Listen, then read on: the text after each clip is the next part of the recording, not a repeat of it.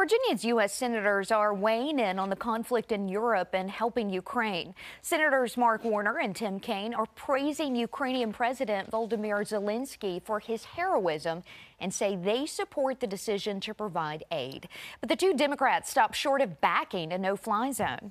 The Ukrainian Air Force still has, in public disclosure, 54 planes. Some of this is about who controls the airspace.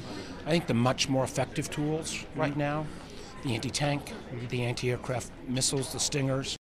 I don't see the categorical difference between missiles and air defense systems and aircraft. Now, these should be operated by the Ukrainian Defense Forces, and that's the issue. The Ukrainian Defense Forces are not trained to operate traditional American platforms. President Biden addressed the war today, promising to send more weapons, but he isn't fulfilling all of Zelensky's requests out of concern of further conflict.